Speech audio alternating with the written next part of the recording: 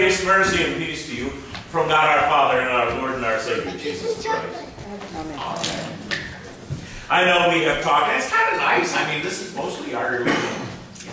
And I know we have talked that Matthew, Mark, and Luke are more like travel logs. They like to tell you where Jesus went and what he did and with whom and when.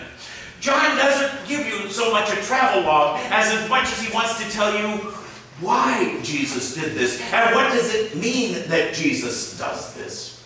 And so as we read this lesson today, as Jesus comes and he wants to let us know what does it mean that this resurrected Jesus is still in our midst. And he begins this Sunday by reading that passage, I am the good shepherd. But it's interesting, just before this one, and I know many of you know this, if I had to pick one passage out of the entire scriptures, this would be it. Just before this one, and interestingly, it's smack dab in the middle of John's gospel.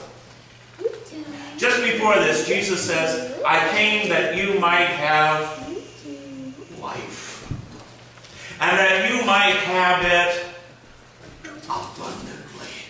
Not just getting from Monday to Tuesday to Wednesday, but have this abundant fullness, completeness of life. And I think as you read John's, if you don't understand that one line, you're not going to understand anything else that unfolds in John's gospel. And immediately after he says this fullness, this abundance of life, is because there is this relationship, the good shepherd and the sheep.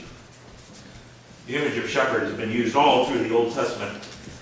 It describes God's relationship with his people. You get Ezekiel 34, and he begins to talk about true shepherds from false shepherds. And he's talking the shepherds are the kings, and there are some good kings, and there are some.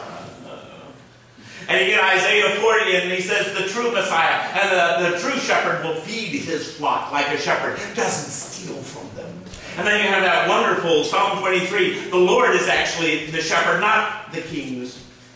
So when Jesus comes to us today and he says, I am this good shepherd, he begins to say this divine relationship which he has with this God is now part of that relationship this Jesus has with us. But one of the difficulties is, I don't know anything about sheep. And I don't know anything about shepherds.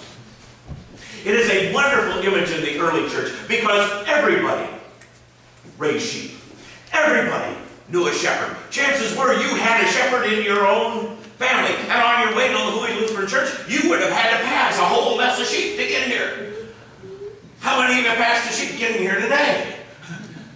So what does it mean when we end up saying this Jesus is the good shepherd when I don't really understand sheep? It was interesting when the missionaries came over and translated the scriptures into the native Hawaiian language. That was one of the hardest things for them to come up with.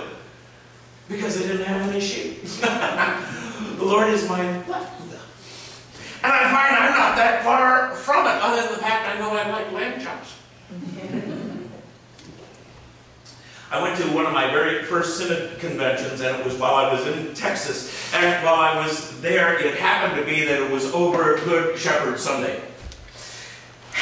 And one of the presenters, they brought in this lady, and she spoke to us, and she lived in West Texas, and she got up, and she had the drawl from West Texas.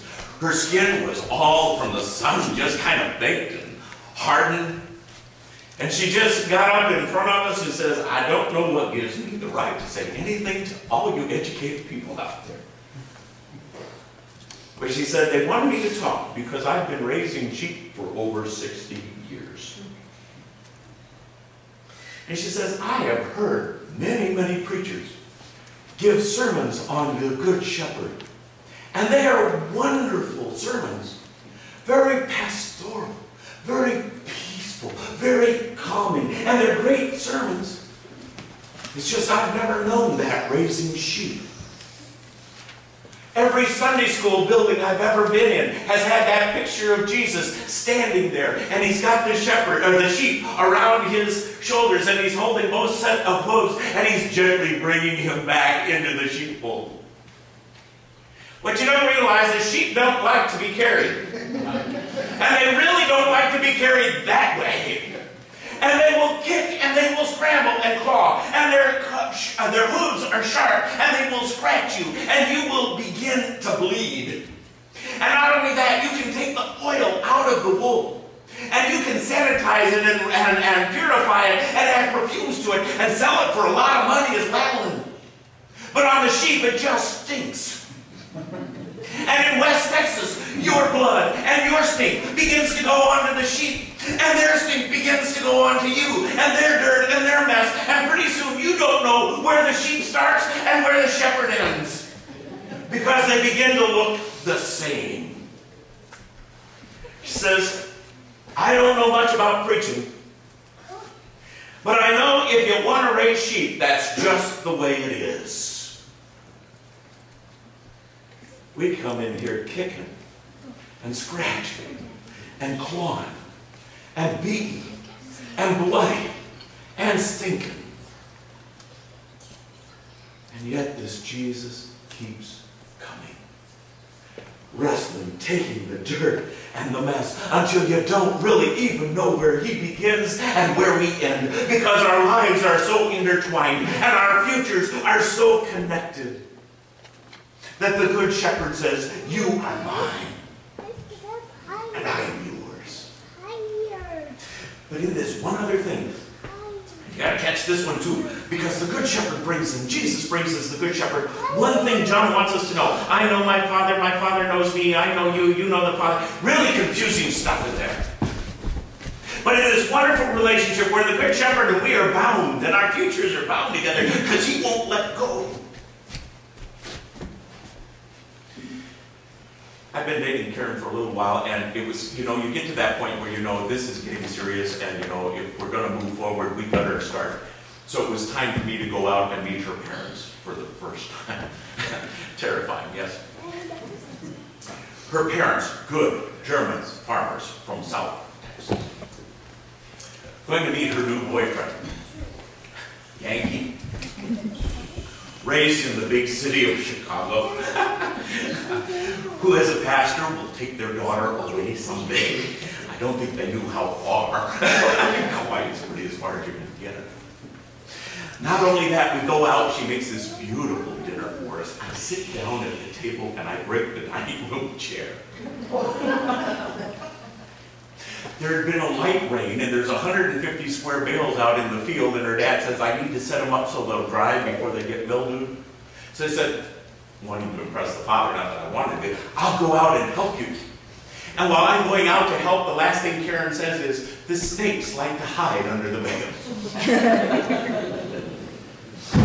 Her dad picked up 120 of those bales while I did 10. Here I was, destructive, Yankee, foreigner, and a sissy to boot. Yet when I left that meal, they took me in as part of that family. They connected me to that land which had given them life. And they said, you are one of us. Why? Had nothing to do with me, I know. But it was because for some mysterious reason, their daughter chose to love me. And if she was going to love me and they were going to continue to love her, then they knew they had to find a way to love me as well. For some mysterious reason I will never understand, Jesus has chosen to love me. And Jesus has chosen to love you. Because this bond is there and he will not let go and our futures are intertwined, this God who loves his son Jesus finds a way to love us as well. And it's in that love we know that which is eternal. We know that which is healing. We know that which is life-giving and the abundance of life, not just existing. And we know it because it's the love we have to give to each other. Blessed Good Shepherd Sunday.